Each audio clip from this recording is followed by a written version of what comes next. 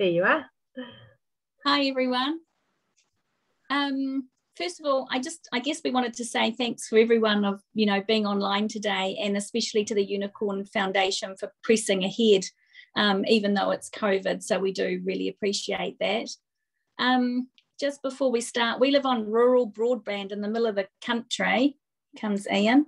Hi guys. So if our internet plays up, we do apologise for that. Just maybe post some comments and let us know. So I'm Jo, and this is my unicorn Ian. So he's brave enough to race some fast cars, but he's not brave enough to speak in public, but he is happy to answer any questions that you might have at the end.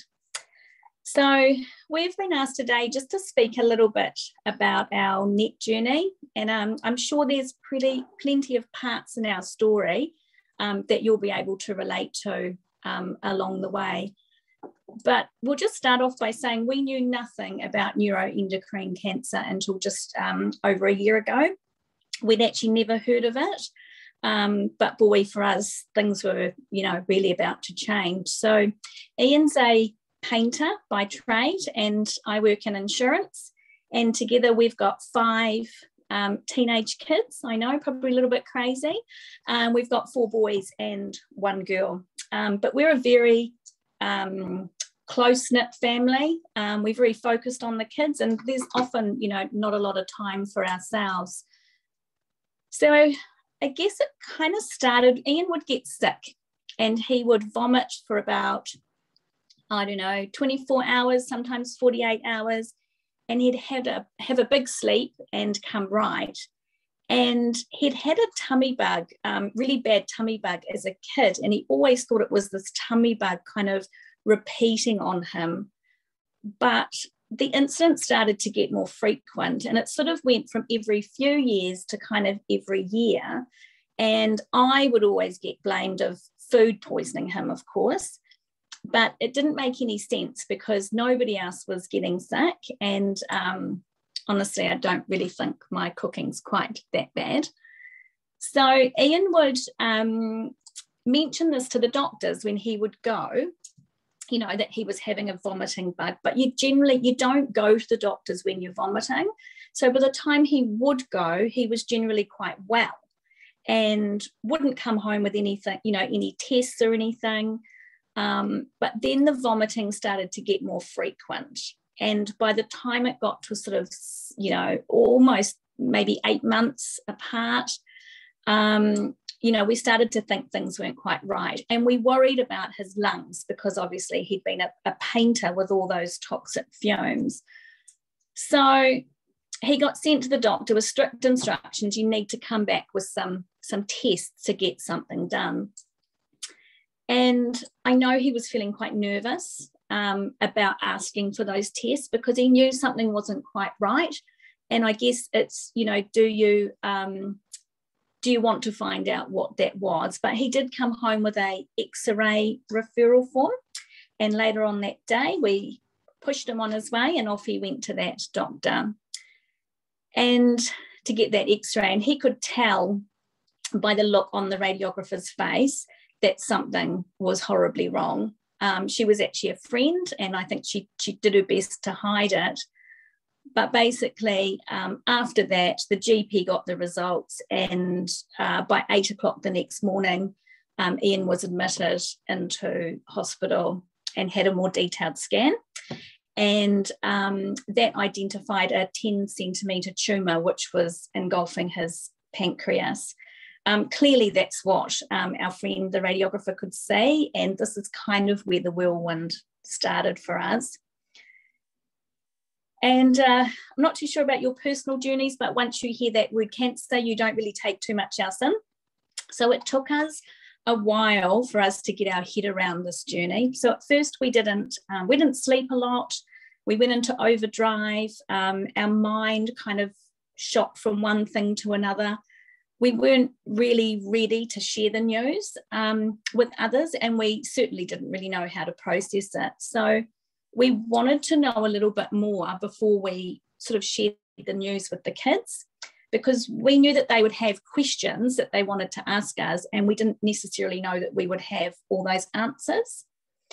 And we also knew that they would look to us for strength and how we would deal with that situation. So at this stage, we just knew it was a tumour, and it was rather large. We sort of did a bit of Google and found out where our pancreas was, and what it did, because we were quite probably naive to all of that. And we nervously waited for these biopsy results. So Ian, in his own unique way, would discharge himself every night to be home for the kids, and then he would return to the hospital the following morning so no one would notice him missing. And I think, as Avril would test, he's not really one for following the rules. So those first few days, they seemed to go really slow, but they also went really fast. We spent hours just discussing how good our life was, what matters most to us. We cried and we hugged and we laughed, and then we cried some more. And I guess everything about what matters in life suddenly became really clear to us, and it became really, really obvious. So it was devastating news, and we were heartbroken, but also we strangely felt like it was a gift for us, like a penny had dropped, although maybe a bittersweet one, I guess. But it reminded us what matters most. So as those days went on, we discovered, and we named him Timmy the Tumour, that he was a neuroendocrine cancer, and we started to absorb information. And at that point, we felt really well supported, thanks to the doctors and the nurses and the Unicorn Foundation. In the middle of all this devastating news, we hung on to every bit of good news that we could get. And, you know, we found out that Timmy was a neuroendocrine tumour, and for us, that was positive news. So going back, I guess we realised that we couldn't travel this road alone, and talking about it between ourselves and being honest about how we were really feeling was helping us to process things in our own mind, and it was starting to become less scary. So at that point, we shared the news with our family and with our friends. And Ian's case was actually deemed urgent, and we sat on the edge of our seats last year seeing if we would get, or he would get, PRRT treatment in Melbourne, but obviously with COVID, that wasn't to be the case. But obviously, thanks to COVID as well, PRRT treatment was brought to Auckland. And being on that urgent list, which is kind of, I guess, a double-edged sword, but we tried to look at the positive side. He received treatment earlier this year. So basically now we're going about changing our lives, and we have a much clearer picture of what's important to us. For Ian, obviously retirements come early, and that's how we look at it. We've recently actually just sold up and bought a place at Whangamata near the beach. So for us, that's about keeping life simple. And we're, you know, forever grateful, I guess, that with treatments that, you know, hopefully Ian will be here around, you know, when all of our kids get married and our grandchildren get born, and obviously, hopefully in that order. And we plan to be walking down the beach at 80. So I guess we're also not head in the sand, and we realise the enormity of the diagnosis, but things in anyone's life can change from good to bad, or bad to good. And, you know, there's situations that you just can't control. But what we've realised is we can control how we deal with them. So our response, that's up to us. And what we've decided is just to, you know, we're going to make the most of every day. So Ian's not really one to hold back, but more so ever, you know, than ever, you know, we'll jump in the water at the beach, sometimes in our underwear. We'll order an extra dessert. sugar-free because he's now a diabetic. But we try not to sweat all the small things that are, you know, outside of our control. I guess we also remind ourselves that there's people way worse off than us. And we had a discussion the other day, and we reminded ourselves that when people ask, you know, how's Ian, or how are you, Ian, that they're actually, and that seems to happen every time you bump into someone, but we remind ourselves that people are doing that with you know, good intentions and best intentions.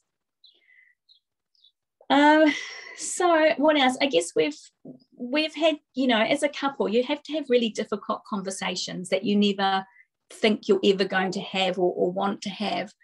But having those conversations and being really open and honest with each other has meant we're able to build like a level of trust and a support for each other. And we've found that that's really invaluable. So is there anything you want to add, Ian? I guess if there's any takeaways or advice, it would be to share your thoughts and be open with each other, even if it makes you really vulnerable. We've found that being, you know, rawly honest is essential, and probably laughter is always the best medicine.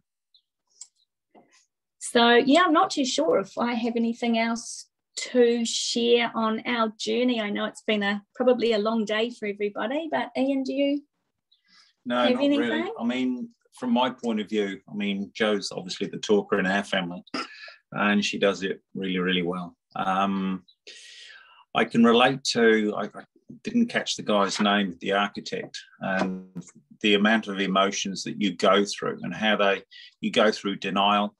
You go, you know, you almost self-pity, and then you go through this anger thing that you've sort of had this disease growing inside you. And you don't know how to deal with it. And I must admit, for me now, after a period of time, I've got my head around it. I remember going to see Ben and saying, "Mike, Ben, no bullshit, you know, how bad am I? Am I fucked?" And he said, "Look, sorry." And he said, "You know, I hope we're going to have this conversation again in 3, 4, 5 years' time." And I said to him at the time, you know, it's not about the dying part. It's about the wanting to watch my son graduate as a lawyer, the other one as a builder, and make sure the other one doesn't go into prison. That's my young one.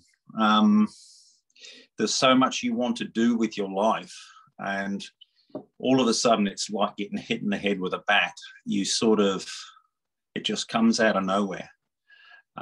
So my advice to anybody is obviously take the cancer diagnosis on board, but then try to live your life. And for us, as Jo said, we've sold up here.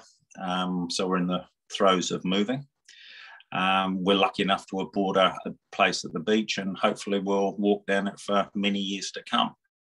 But at the same time, you have to be realistic about it.